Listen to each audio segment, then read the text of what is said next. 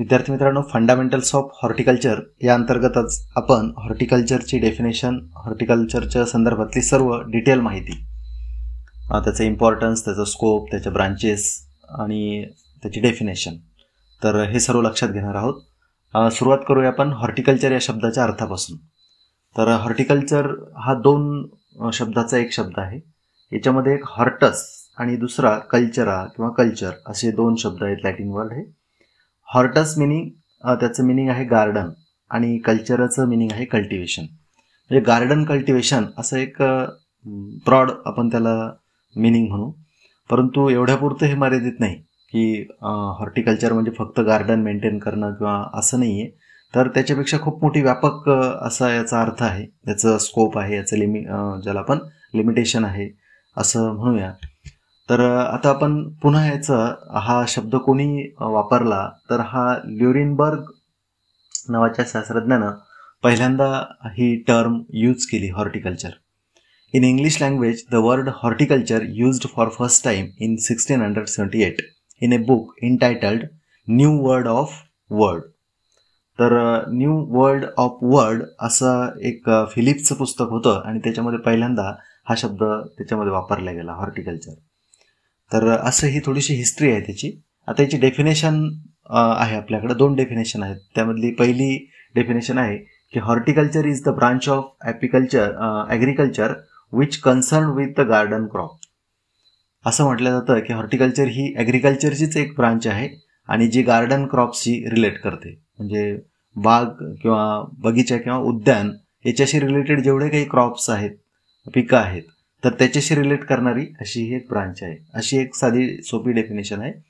आणि दुसरी डेफिनेशन आहे horticulture can be defined as the branch of agriculture concerned with इंटेन्सिव्हली cultivated plants directly used bye man for food, for medical purpose and for aesthetic purpose, means beauty and art. Aesthetic म्हणजे सौंदर्य म्हणतो आपण त्याला, art म्हणतो आपण त्याला, कला.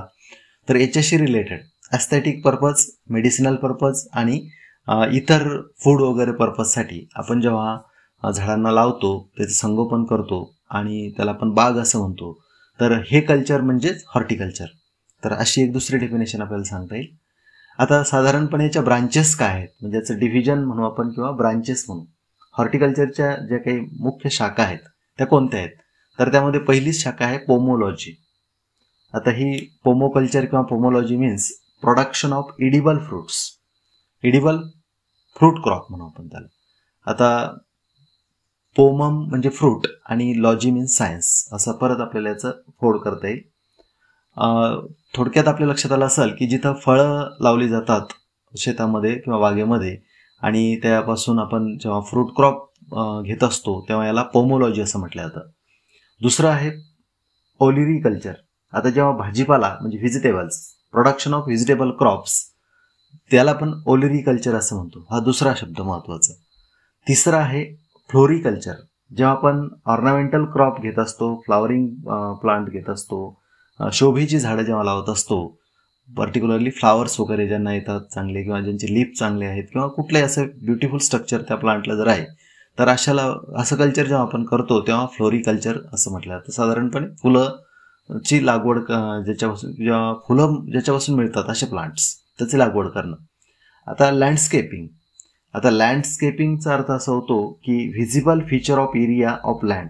म्हणजे एखाद्या एरियाचं आपल्याला जे दृष्टीस पडणारं स्ट्रक्चर आहे, जसं तिथला फ्लोरा, फाउना किंवा जे काही आहे ओव्हरऑल स्ट्रक्चर तिथलं, तर त्याला आपण लँडस्केपिंग म्हणतो. तर हा एक महत्त्वाचा मुद्दा आहे की फ्लोरिकल्चर अँड लँडस्केपिंग. तर हे देखील ऑर्नामेंटलमध्येच, ऑर्नामेंटल क्रॉपच्या संदर्भातच येतं. म्हणजे फ्लोरिकल्चर आणि लँडस्केपिंग ह्या दोन गोष्टी आपल्याला ऑर्नामेंटल क्रॉप जे आपण घेत असतो त्याच्याशी रिलेटेड आहे. त्यानंतर आहे preservation of horticulture produce for consumption, म्हणजे फ्रूट टेक्नॉलॉजी म्हणतो आपण त्याला. आता ही एक आणखी ब्रांच आहे याची, फ्रूट टेक्नॉलॉजी. तर अशा पद्धतीने आपण याचं काही डिव्हिजन करूया. याला आणखी फर्दर डिव्हिजन आहे, आपण पुढच्या काही स्लाईडमध्ये ते बघूया. इथं मी तुम्हाला पोमोकल्चर दाखवलं, याला आपण पोमोलॉजी म्हणतो. म्हणजे फळबागा वगैरे, इथं जाम दिसतोय आपल्याला, त्यानंतर इकडं लिंबोणी वगैरे आहे किंवा इतर काही झाडं दिसत आहेत त्या ठिकाणी आणि आंतरपीक देखील तिथं घेतलं गेलेलं आहे. हे पोमोलॉजी किंवा पोमोकल्चरमध्ये आपल्याला फ्रुट्स वेगवेगळ्या प्रकारची, ज्यामुळे आपल्याला व्हिटॅमिन्स वगैरे मिळतात किंवा वेगवेगळ्या प्रकारचे घटक मिळतात. ऑलरिकल्चरमध्ये आपण इथं वांग्याचं वगैरे प्लॉट आपल्याला दिसतोय आणि त्याचं कल्चर त्या ठिकाणी केलं गेलेलं आहे. त्यानंतर इथं परत वांगे आहे आणि कांदे देखील आहे, म्हणजे साधारण फळभाज्या म्हणतो आपण त्याला. ऑलरिकल्चर त्याच्या अंतर्गत येतं. यामध्ये आपण बघितलं की रूट्स, तुमचं गाजर आहे, कॅरेट वगैरे किंवा कॅबेज आहे, चिली आहे. तर हे सगळे ऑलरिकल्चरचं जे काही कल्चर आहे किंवा कल्टिवेशन आहे. आता फ्लोरिकल्चर आणि लँडस्केपिंग ह्या दोन गोष्टी आपण थोड्याशा समजून घेऊया. Floriculture, it is a branch of horticulture which deals with commercial growing, marketing and arranging flowers and ornamental plants which including annual, biennial and perennials, tree, shrub, climber and herbaceous perennials. थोडक्यात फ्लोरिकल्चरमध्ये आपण अशा प्रकारचे plant लावतो की ज्याच्यामुळं एकतर फुलं मिळतात आपल्याला किंवा ऑर्नामेंटल त्याचं व्हॅल्यू असतं, म्हणजे ते शोभेची झाडं असतात. आणि अशी झाडं ही ॲन्युअल असू शकतात, बायनियल असू शकतात, म्हणजे द्विवार्षिक, एकवार्षिक किंवा बहुवार्षिक. अशी झाडं ही झुडपं असू शकतात, मोठी ट्री असू शकतात किंवा वेली असू शकतात, हर्बेसियस प्लांट असू शकतात. आता हा झाला फ्लोरिकल्चरचा संदर्भ, म्हणजे जिथं फ्लावर ज्याच्यापासून मिळतात अशी झाडं. दुसरा आहे आपलं landscaping. It is the design and alteration of portion of land by use of planting material and land reconstruction. एखाद्या लँडचं रिकन्स्ट्रक्शन करून आपण त्या ठिकाणी प्लांटेशन करतो आणि त्याला सुशोभित करतो, त्याला विशिष्ट प्रकारचं डिझाईन करतो. It is nothing but the landscaping. त्याच्यानंतर हे फ्लोरिकल्चर दिसतंय आपल्याला, फ्लावरचं कल्चर वगैरे आपण बघतोय, झेंडू वगैरे आहे तिथं. इकडे आणखी फ्लोरिकल्चरचं परत आहे. आता आपण जे डिव्हिजन म्हणत होतो किंवा ब्रांचेस म्हणत होतो, तर त्यामध्ये पोमोलॉजी आपण लक्षात घेतली पहिल्यांदा की ही अशी एक ब्रांच आहे की ज्याच्यामध्ये फूड प्रोडक्शन, फ्रूट क्रॉपचं प्रोडक्शन केलं जातं, प्रोडक्शन ऑफ फ्रूट क्रॉप्स. यामध्ये ट्री फ्रूट्स असतात, स्मॉल फ्रूट वगैरे असतात, जसं आता आपण इथं मँगो, चिकू, सिट्रस किंवा रास्पबेरी, मलबेरी, ग्रेप्स, अशा पद्धतीने स्ट्रॉबेरी वगैरे. तर ही सगळी जी फळ बागा म्हणतो आपण याला, तर याचे दोन प्रकार आपण पाहिले, एक ट्री फ्रूट आहे आणि एक स्मॉल फ्रूट आहे, म्हणजे मोठी झाडं आणि थोडी छोटी झाडं किंवा वेली किंवा श्रब गटातली, हर्ब श्रब गटातली. आता ऑलरिकल्चरमध्ये आपल्याला माहिती आहे की it is nothing but the science of vegetable crop, म्हणजे कल्चर करणं किंवा कल्टिवेट करणं, पण कुठले ते व्हिजिटेबल क्रॉप्स. यामध्ये आपण potato, reddish, carrot, chilli, brinjal, tomato वगैरे हे सगळे क्रॉप येतात. आणि फ्लोरिकल्चरमध्ये फ्लॉवर किंवा ऑर्नामेंटल प्लांटचं कल्चरिंग करणं किंवा त्याचं उत्पादन घेणं, कमर्शियल पर्पज करता आपण जेव्हा त्याचं उत्पादन घेतो तेव्हा याला आपण म्हणतो फ्लोरिकल्चर. त्यानंतर लँडस्केपिंगबद्दल आपण बघितलं होतं की it is science of designing and laying out home garden, public garden, park, road side, plantation आणि एव्हेन्यूज. तर हे अशा प्रकारचं डिझायनिंग आहे. लँडस्केपिंगमध्ये काय असतं की आपल्या घराच्या समोर आपण गार्डन तयार करतो, पब्लिक गार्डन असतात, पार्क गार्डन असतात किंवा पार्क असतात, रोड साईडला प्लांटेशन करतो आपण. तर हे सगळं लँडस्केपिंग गार्डनिंगमध्ये येतं. त्यानंतर preservation of fruit and vegetable, it is the science of Canning. आता हा पुढचा मुद्दा आहे महत्त्वाचा की फळांना पॅकिंग करणं, डब्बा बंद करणं, फ्रूट्सला, व्हिजिटेबल्सला जेव्हा आपण त्याचं किंवा रूपांतर करणं, त्याच्यावर प्रोसेसिंग करणं, प्रिझर्व करणं त्याला, जसं फ्रूट ज्यूस आहे, जॅम आहे, त्यानंतर मुरब्बा आहे, कॅन्डी, डिहायड्रेशन वगैरे त्याचं केलं जातं, प्रोसेस केलं जातं त्याच्यावरती. आणि अशा प्रकारे प्रिझर्वेशन आणि हा एक महत्त्वाचा मुद्दा आहे. त्यानंतर आहे सिल्व्हिकल्चर, cultivation of and management of forestry.